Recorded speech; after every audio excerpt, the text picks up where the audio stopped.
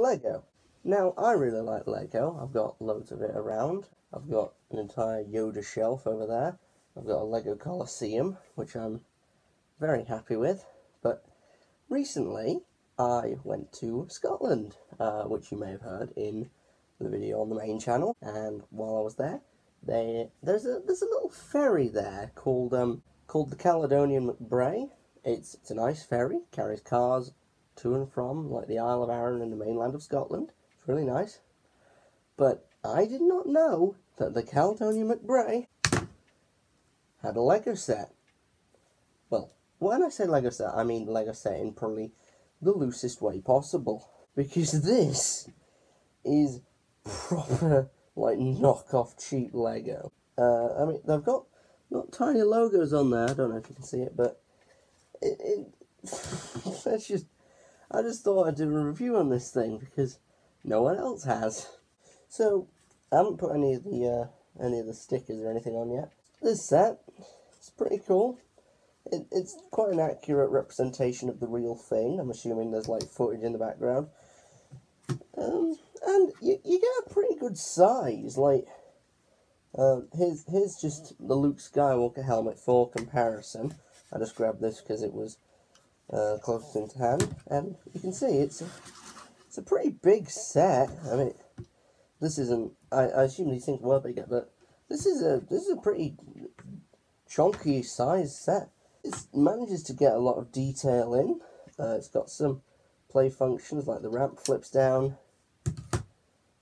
That's it. It does look like you can fit the cars in for transit. It looks like a boat, which is good.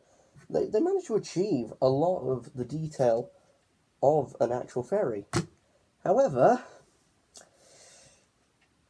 that's where this pretty much ends, because the building experience on this was not pleasant. The pieces are so badly organised in bags. Like, the amount of landfill you would not believe comes with a set. Still going.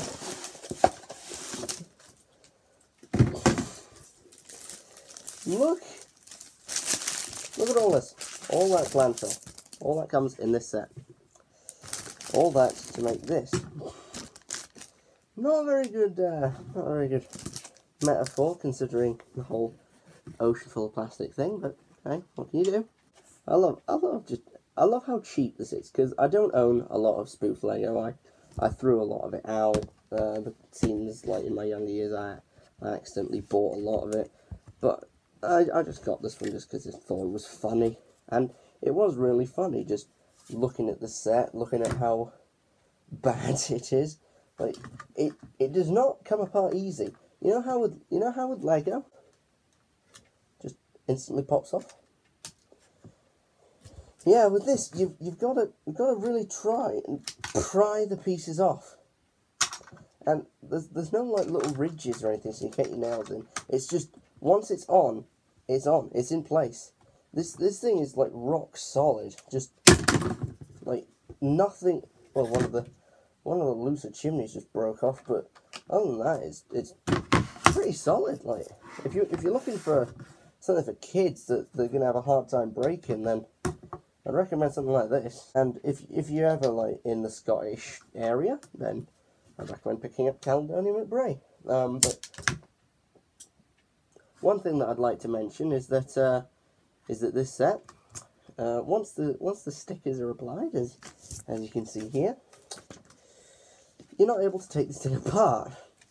So once all that's on, can't take it apart again. So they're further doubling down on this thing being a one lasting feature, which, yeah, I'm gonna try and show this off in videos more. Not sure. I actually don't know how well this is gonna clash with the green screen. I'm hoping for that. It's gonna be funny.